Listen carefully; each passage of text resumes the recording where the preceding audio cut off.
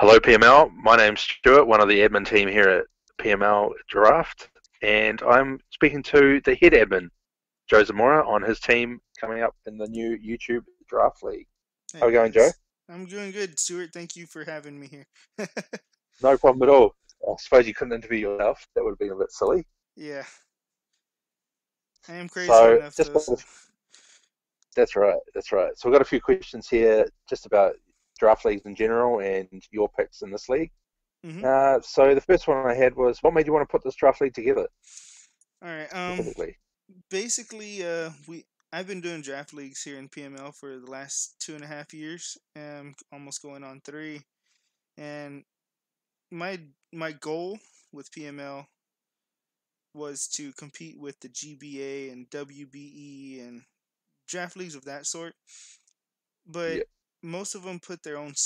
Most of them pretty much do it the same. So I thought I'd put my own spin on it with how we draft. You know how we go tier specific, and then we have that's four right. free Some of the picks. rules. Yeah, So it's not really point based like most draft leagues. So I feel it gives it more of a, how do you say, more strategy to the draft than that's right. point system, because pretty much you can I just feel be. Yeah, personally, I feel like it levels the playing field a lot more. I feel like a lot of the teams in every draft are quite even, and I like that. It's better than being blasted off the team off the planet by a team that's full of threats because they had a better pick than you in the draft order. Yeah, and I feel a lot of people get discouraged with like middle picks and stuff, but I feel every team kind of gets a fair pick, especially since we do it in the way we do. So that leads me into the second question, which you've been doing draft league for so long. What made you want to start them initially, and what keeps you coming back? I mean, pretty much just the impact that it has on the coaches that play. A bunch of them love it and enjoy it, and originally we started out with giving out rings, and it was kind of an issue because they'd be real delayed to be sent out. So now we give out medals, and we do it worldwide, basically. Our last two winners were, one was from Ireland and one was from Australia, and they both got their medal shipped by me. It took a little while, but it finally got to them. It gets there And eventually. That's right. yeah, and I feel like it's real rewarding for me in a way to kind of bring out some joy to people who don't normally get to do things like this, because most of them are YouTubers and stuff like that. So That's I right. feel like it gives the everyday person a real good chance to compete with Pokemon in a way they would normally get a chance to. Yeah, and I feel like introducing the D League has been really good for that as well. I feel like a lot of people um, took it up as an opportunity to uh, give it a go and practice, Oh yeah, and then and hopefully earn a spot in the A League for next season, which is always a bonus. oh yeah, and as you can obviously tell, um, the competition in the A League went from every now and then battle to pretty much every battle as intense as it can be. That's right. It was 0 to 100 this season for sure. I think as far as exhibitions go, it is an exhibition. It's very true. Yeah, I think most of your battles were timer. You're really close. A couple of them, myself and my opponent had set up, and we were going to win, but we just ran out of time. There's one battle I was pretty sure I was gonna win, and I had Sylveon out on fire. They had no fairy resist, but we just ran out of time, and I had to take the time. I'm pretty sure it was one or something like. It was only a couple of like another 30 seconds or a minute, and I would have had the win. And then likewise, I was getting annihilated in the match. So yeah, this time is really killing things, but we make it work. We make Yeah. it work. Luckily, I haven't had too many timer battles, but it's either I win it close or I get beat by a lot. So hopefully, I could Yeah, change that strategy here. I noticed a lot of teams are like that though. Like they'll win 5-0 one week and then they'll get drubbed by 0-5 the next week. So it's a matter of weighing up. I'm quite a strategic battler. I like to take my time, and I don't get the opportunity. So some of my battles will just fall away because I've made the wrong play. But it's part of the challenge. Oh We yeah. make it work. So what did you hope to accomplish with your team, strategy-wise, in this draft? I quite like your team. Blastoise, Charizard, Lycanroc together are really good. They deal with a lot of threats. They are a threat. Um, what was your thoughts going into the draft? So basically, what I was thinking is, obviously, I knew I would have the will pick in second tier, and I clearly wanted Charizard. So I knew I was going to be able to build around him. Who would have And thought? yeah, right. I got lucky on that because I was really hoping I would be able to draft Charizard this season.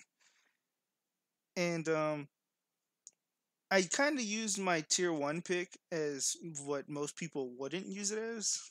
I used it kind of to build around my tier two pick. Yeah, So I really liked in your description on the analyst video that you knew I was going to be using Blastoise more as a defensive pivot to help the team yes, because that is mostly what it's going to be used for. But you never know, I might get cheeky and send it out with rocks up and just shell smash and wipe a team that's away. right. That's right. That's the surprise factor. So, I mean, that's basically why I drafted the way I did. I drafted Jolteon tier 3 when I didn't want to, but I knew if I didn't, someone else would, and it would cause a lot of problems for my team. And it also fit my team pretty well at the same time, so I couldn't complain about it. It's not like it was a bad pick. It's just not the No. it's just not Yeah. quite the It's pick not- I was gonna go for at that moment. yeah. I mean, if you want an electric type, there's worse out there than Jolteon. So you can't go wrong. Oh yeah. And basically, I really hope I can get my team to set up my Charizard to get in a good spot, and hopefully he can be the kill leader of the season. But really, I'm just gonna take my wins where I can get them. And the reason I drafted the way I did is, as y'all touched on in this video again, I like to run many different sets with one Pokemon, so my opponent never really knows what's coming to him. And it's good. You've got Charizard. You've got who else did I think? Gudra was another good one that I thought where you can run it physical, you can run it special. It doesn't, you're not pigeonholed into one particular way to play it. I think it's a really good dragon type, and it fit your team really well. I think it can take hits that a lot of your other Pokemon don't want to take.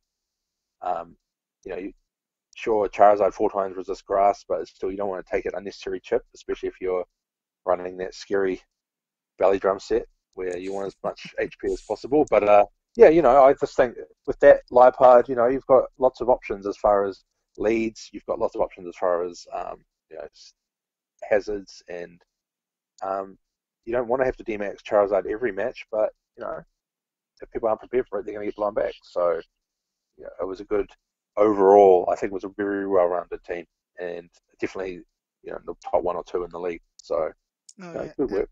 and I definitely drafted out of my wheelhouse. I know I got to pick up a bunch of my favorites, but I also picked up some Pokemon I'm not quite comfortable with, but I did see that they would fit the team rather well, like Dusknoir and Rhyperior. Yeah. So, well, hopefully I can make pretty good use of them, even with the lack of experience I have with that on my team. So outside of Charizard, who are you looking forward to using the most? Oh man, I would have to say my second tier two, Lycanroc. I've been missing Yeah, Accelerock so much, and then with it, Tough Claws boosted, Drill Run, uh, Swords Dance capability. It gets Sucker Punch. Its move pool is just so vast and amazing that I really missed it. fair enough. Fair enough. Have you used Berserker before? um, I kind of used Berserker. It's not one of the mons I'm much familiar with either, but I do know it's another Tough Claws mon. It gets Fake Out, Yeah. and it could put a hamper on some of those staller Pokemon who try to toxic, and I can pretty much set up for free on those kind of mons and do some damage there.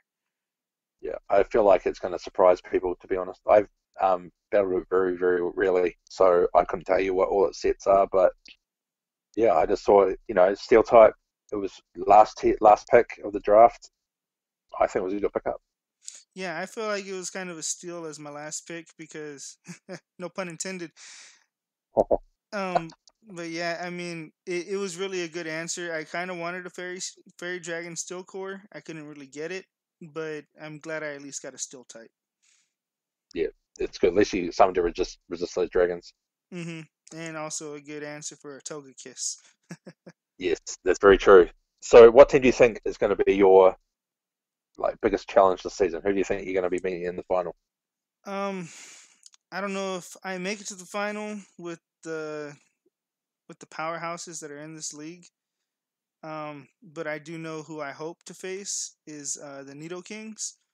I know I will have some problems with the Aarons and that Dracovish, and I know I'll have some struggles with the Umbreons and their stall team. But really, when it comes down to it, I know the Nido Kings have a great team and a coach who really knows what he's doing.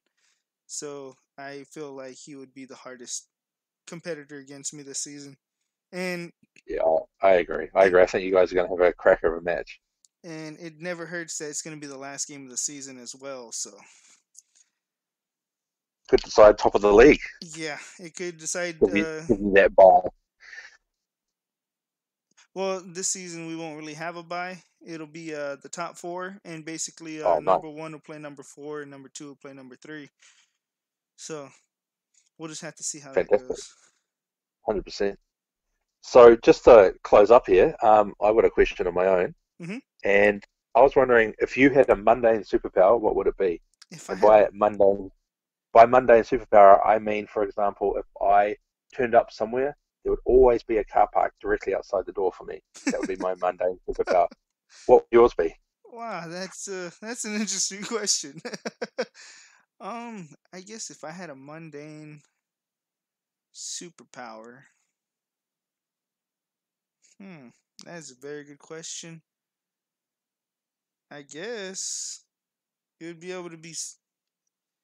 My superpower would be I would be able to summon whatever I want to eat right in front of me at any time. That, that is a fantastic superpower. I was thinking the same thing. Thinking the same thing about with coffee. I was like, man, imagine if you just had unlimited coffee whenever you wanted it. Yeah, I mean, I mean, I know I'm a fat ass and I love food, so it's just like that works for me. Oh, come on, man. You're all right. You're all right. All right. Well, cheers for that, Joe. Appreciated being interviewing you today. So I wish you best of luck in this league, and bring back the bacon, as they say. Bring home the bacon. Oh, I definitely hope so. I don't want to have to send another medal around the world. No problem at all.